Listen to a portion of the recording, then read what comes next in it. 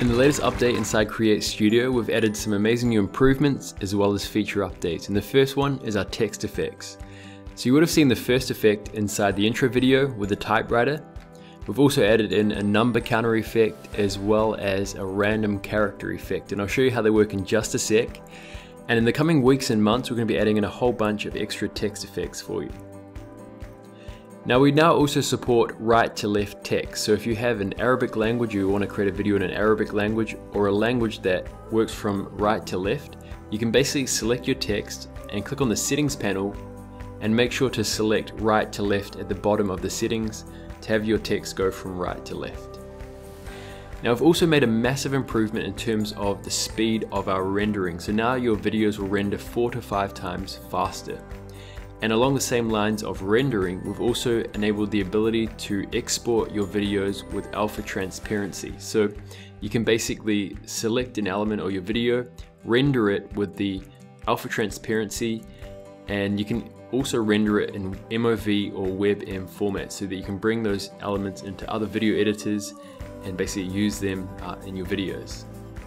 And another cool update we're just adding in is we're adding in 100 animated icons into Studio Builder. So in the icons category, you'll see these flat icons that have been custom created in the same style as the Supreme animated characters. So you can use these to give you a lot more variety in terms of creating your explainer videos. So let's go into the software and I'm going to show you how to use some of the features and how they work inside CreateStudio. Alright, so let me show you inside CreateStudio and how to add the text effects as well as the right to left text option, and also how to publish your videos with alpha transparency. So if you add a text layer just by clicking on the text layer over here, you can add your text, and I've just added some random text over here. And when you click on the drop down, you'll see another row which says text effects, okay? So you can still add animations to your text, and you can also add text effects. So if I click on the plus icon, and if I go and select typewriter, you'll be able to see now that the text basically types on like so. And as you can see, that's a little bit fast, so what I'm going to do is just drag this out, and let's say I'll make it about 2 seconds long. You can see it's a much better pace for that amount of text. You'll also see that it basically animates from the right to the left. So if I go through and click on the rotation point and then select the left point over here, you'll be able to see now that the text animates from the left in just one kind of fluid motion, just like you would type in a form, like a text form. Okay, so this is how to add the typewriter effect. I'm just going to delete this text and add a new text layer. And what I'm going to do is click on the text and go to text effects and go to number counter. Okay, now this one works like so. So if you select your text, go to the text settings, you can basically put a starting property, so let's say 0, or if you want to start maybe at 50 for example, and then you can select the end value, so let's say 24,765. okay, so a massive number. I'm going to go through and just make it a little bit longer, maybe 3 seconds, and let's just preview this. So you can see it basically counts up to the exact number that you select. Okay, so you can go through obviously and change up the text fonts. You could use, really nice style like BBAS, and you can see it animates like so. Okay, so you can really use these in a lot of different ways. You could add like an arc animation and then have the percentage like 74 and then add the percentage label like so, and that's how you use the number counter effect.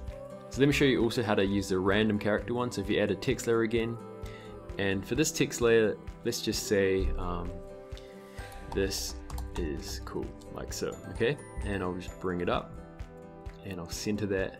Let's go to the start like so, and what I'm going to do is just click on the drop down again, go to text effects and select random characters.